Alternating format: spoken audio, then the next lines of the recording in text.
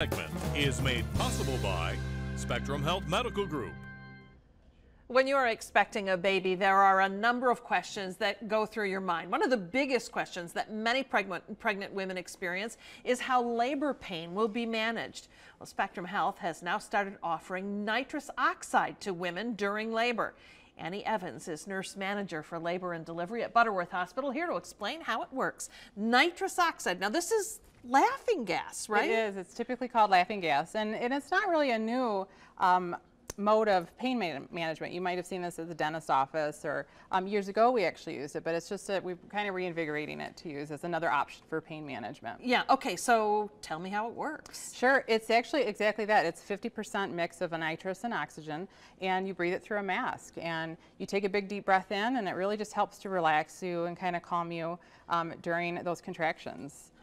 Okay, so we have a graphic that kind of shows what the benefits are, and you mentioned the relaxation and easing pain. It doesn't really remove the pain, no, right? Not like an epidural or pain medication where it really does kind of take that sensation of the pain away. Really more this is helps to just lower your anxiety, kind of keep you calm, and really distract you from the pain so that you're in a happy place. Yeah, and then I see, you know, you're able to relax and stay in position.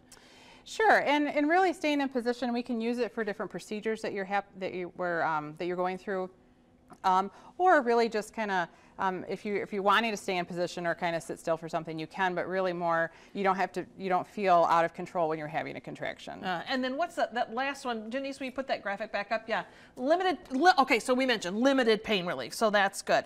Now, this compared to other options that you have traditionally used in the delivery room, how does it compare? Well, what's really nice about this is that it's actually self-administered. You place the mask over your mouth and you take your breaths in, and you get to choose how often or how little you're using it. If you want to continue using it, you can, but you control really how much you're using it. So it's safely used the whole time if a woman decides that she wants that. Absolutely, and you can start and stop at any time.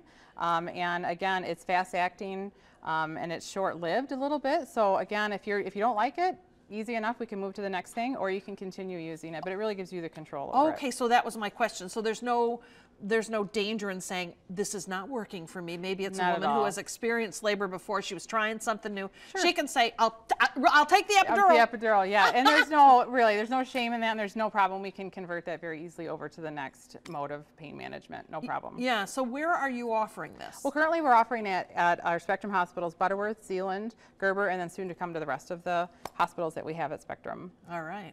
Just something new in the many options available to you. If you'd like to learn more about this, you may visit the Spectrum Health website. We have put a link to it on our site, wzzm13.com, under Good to Go. It's good to have you here. Thank you. Yes, nice to see you. And thanks to you for watching. Make it a great afternoon. We'll see you back here tomorrow for more.